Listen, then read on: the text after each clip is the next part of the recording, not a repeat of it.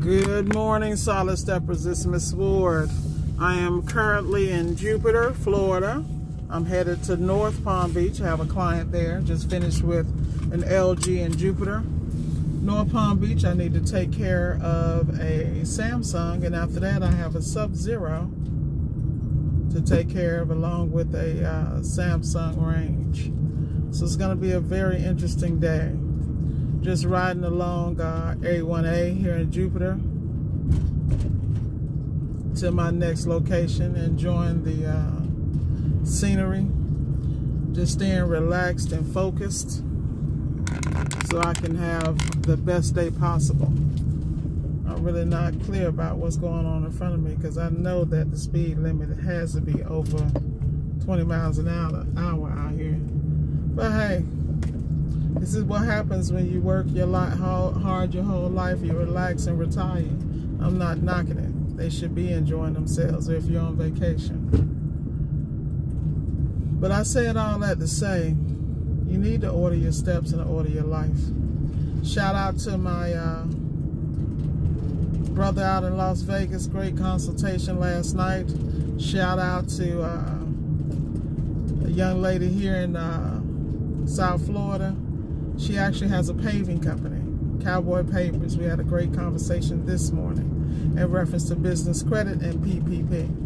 So you need to be well-rounded in business so you have all your resources readily available, and you need to keep your paperwork in order so you can win at every turn. So just think about it. When you start a business, you start because you figure you can make money, you can do this, you can do that. But there are cornerstones, there are foundations to that.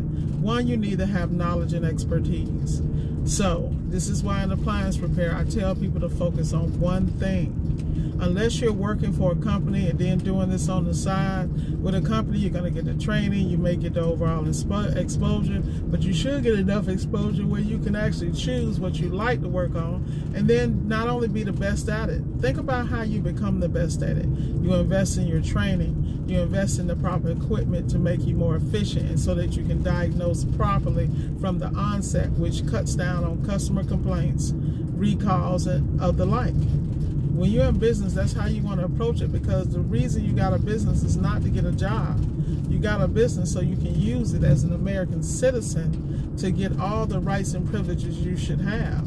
You don't want to be one of the people paying 28% taxes and 45% taxes because they don't have a business and they're a serf, man, or a peasant. That's crazy. This is the United States Corporation of America, and you need to structure your things accordingly so you can get those benefits that are laid out for you in the Constitution and in the tax laws. These are facts. Ms. Ward is going to tell you the truth.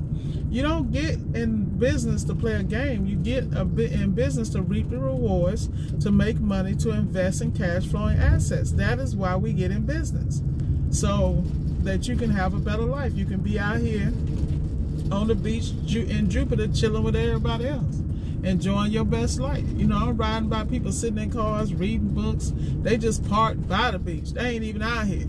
Hey, enjoy your life. That's what I'm talking about. So you need to come up with a plan so you can enjoy your life, which means you need to enjoy it on your way to getting there.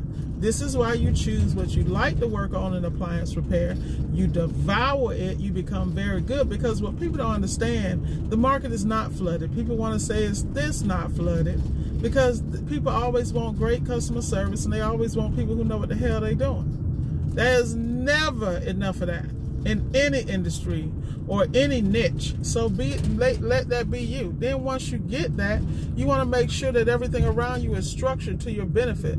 Your company setup, you know, the way it's structured, the way your cash flows, the way, you know, you build your tax shelters. Like, this stuff is not hard. If you can be on YouTube watching me, you can be researching this stuff somewhere. You know, I'm about to run over this little ugly green car from Ohio. I'll tell you that. They need to come on, man. Yeah, but that you can do that. And that's what I mean. That's one of the cornerstones. You want to have that financial fundability in place. Fundability is a very important thing.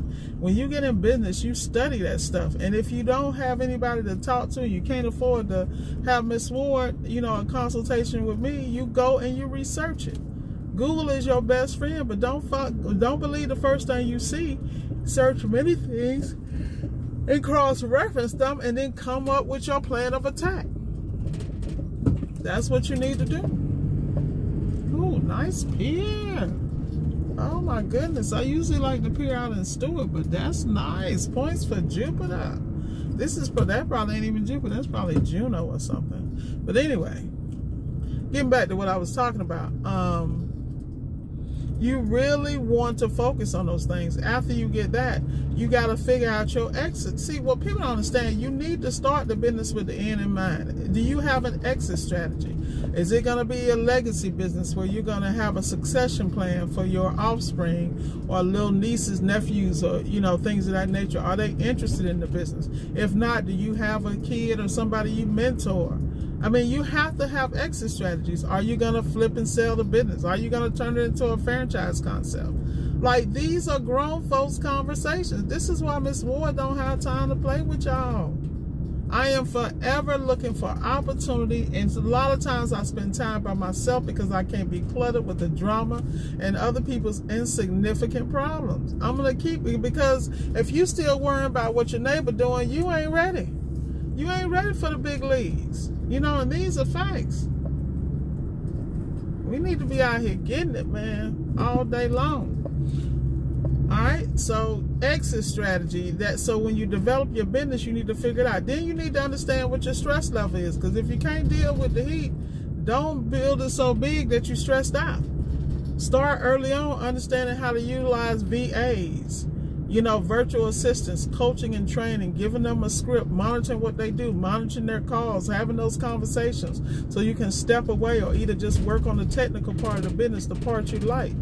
So I'll be telling people, man, you got to understand what you like, and then you got to do it really well. And then you got to price it in such a way that it is extremely profitable. It's really not that hard. But it's hard because people don't take the time to reflect. They get caught up in the drama of a customer issue. And I do too. Y'all hear me venting all the time about these trifling ass people. They get on my nerves. But at the same time, all I can do is be mad with me, because people always give your ass a hint. They tell you who they are, what their intellect is, and their thought process. So right now, I'm going to stop. That's enough game for y'all. I need to get my head in the game so I can go deal with your cousin. And I just want to say, if you want a consultation, it's in the description. You want to send me a cash app, it's in the description. Keep your head up, stay focused, and most of all, have a plan. Be blessed.